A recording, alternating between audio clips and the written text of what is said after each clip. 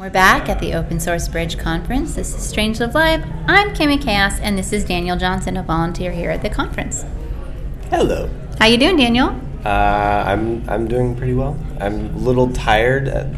Yesterday was so much greatness here, and then I got up early to experience more of it. More absolute grace. I believe on Twitter I said awesomeness, but same thing. Yesterday was so much of it, and then we're here back for more today. Where can we find you on Twitter and online? Well, I'm on TechNotice. I forgot to take your badge away. Oh. That's okay. You've already got it. Is that a foul? Yeah, apparently it's shiny. Oh.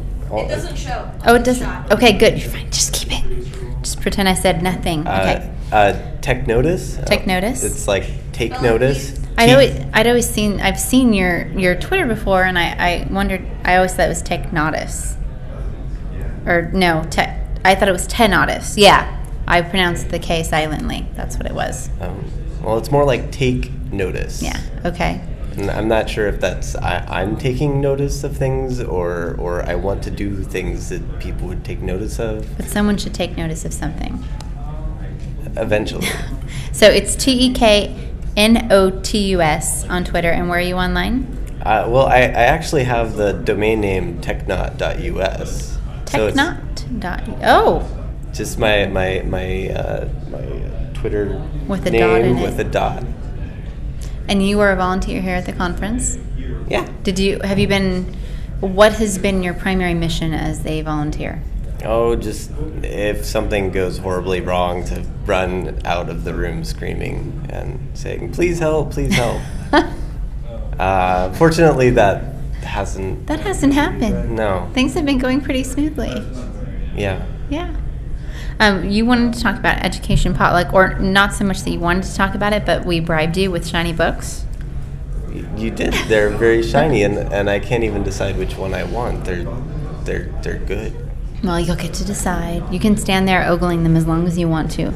But why don't you tell me about education potluck in the meantime? Well, so education potluck is the name I came up with for the idea of instead of having the bar camp once a year, mm-hmm. I wanted to have something that was more regular, mm-hmm. like really, really regular, like once a week. Wow.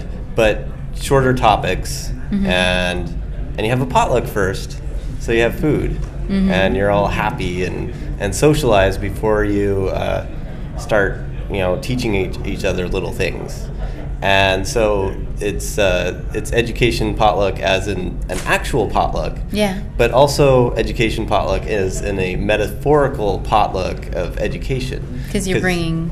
You bring a subject like you would bring a dish, mm-hmm. to a potluck. And so everyone has little things that they know. And often those are not a subject that is... you're going to find a book about, or that you're going to find a college education on. Mm-hmm.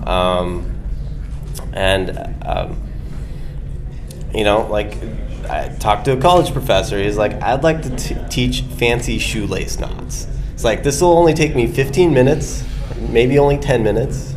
I have to ask an important question. Is it the lacing of the shoes, and in which way you lace it? Because I've seen all sorts of ways of lacing, or is it the actual tying? Well, I don't know, because he hasn't taught it yet. But he said that if I started this, that would be one of the first things that he'd want to teach. So have you started this yet, or is it still in its conception phase? It's incubating. Mm-hmm. I started thinking about it, over last year or sometime. I was like, I want some kind of a new form of learning, mm-hmm. A way of getting mentors for all kinds of things. And I think it was started out selfishly, because I just wanted people to teach me all kinds of things, and I was like, how can I get them to do that? Mm-hmm. I started by teaching other people, but they weren't teaching me back. They were like, here, I could pay you, I could buy you dinner. And I was like, but I want you to teach me awesome things. I don't want to just teach you things. And mm-hmm. it's like, even if you make it... very open source of you. Even if they gave me money and I profited from it, mm-hmm. that wasn't what I wanted. I wanted people to. You wanted to adopt unique and interesting skills and information. Yeah. Stuff that I wouldn't find anywhere else. So when do you think it's going to happen? I've got a variety of people who have gotten interested in it, and I just I brought it up at bar camp, and I had a bunch of people who got pretty excited about the idea because already they were in the same kind of thing, and they're like, oh, being able to do this weekly, or like maybe I can't do it 1 week, but then I'm only waiting 1 week. You're not and waiting then I the can whole do it year. again. Yeah. And get to do it again. So I think I may have been preaching to the choir at that point. Yeah. But I've just been really busy the last month or so since then, and I think I just need to get the communication lines up for talking about getting a kickoff event, which I think once it gets going, it'll be really easy. But I think I'm probably worrying a little too much about the initial buzz about it, doing it right the first time. But it's an educational potluck. It's got to be a learning experience. It's not, you know what? Yeah, it's not going to be perfect the first time. You just got to keep going and going and going, and then eventually you'll have too many people and you'll have to turn them away. Well, no, then you can have multiple people doing. Instead of it just being one thing, you could have a camping skills one where someone teaches how to make fire, someone else teaches camp cooking, someone teaches. There's a specific topic each time that you bring something for. Well, you could do that. You could have a theme to it. You don't have to have a theme to it. I wouldn't be as interested in it if it was always technology. Yeah. I'd like to exchange knowledge between, all kinds of things. I think it's a really cool idea. I think it's great. And when you figure out when the first one's going to be, let us know so that we can retweet it. Okay. That would be very cool. Can you tell me real quickly before we go, because we're more than halfway through OS Bridge at this point.